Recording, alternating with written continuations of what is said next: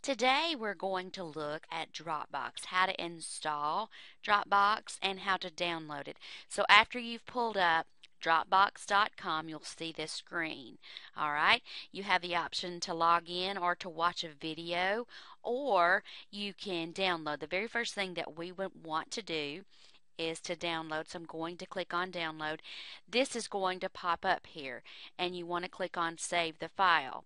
I already have this on my desktop, and here it is, and yours will look like this once you get everything downloaded and installed. You would click on save the file. All right, and once you've done that, the very next thing that you would need to do is you'll see a little box pop up and it will say downloads. Click on that, and then you just simply go to install, and it'll install it, and it will look like this on your desktop. Now after you have downloaded, you want to go back and you want to create an account. You want to log in. I already have an account, but I'm going to show you how to create an account.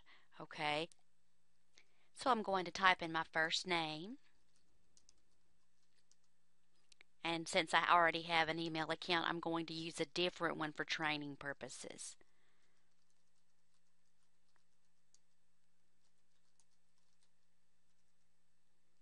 Agree to the terms of services, click on create account,